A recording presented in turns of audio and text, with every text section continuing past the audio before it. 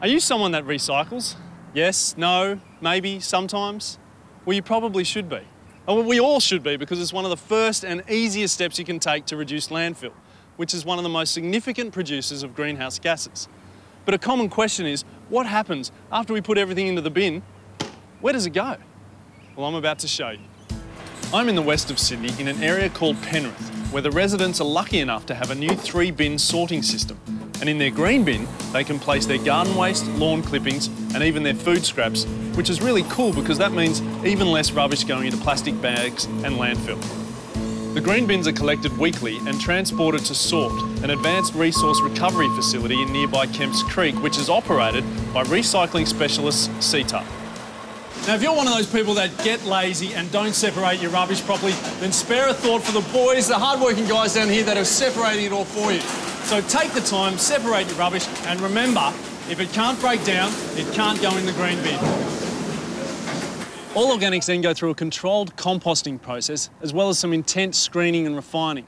Now, this takes out any little nasties like glass, weed seeds, needles, or other pathogens in the mulches and compost products. And that's pretty important because it's used by local sporting fields as well as home gardeners. So it's important that it meets the Australian standards.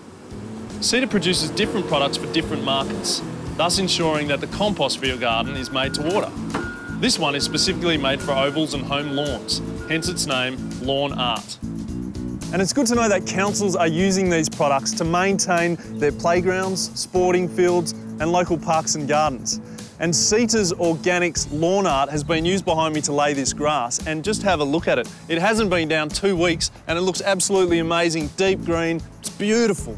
But the best thing is that the local community directly benefits from their own organics recycling.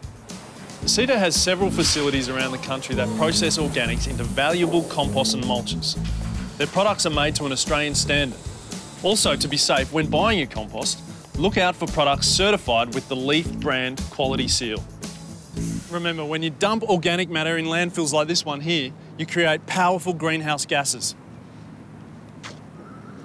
So do the right thing and create a compost, or if you can't be bothered to do that, then help companies like SITA that make it easy for us to create beautiful, rich compost like this, recycle it, and return it to good old Mother Earth.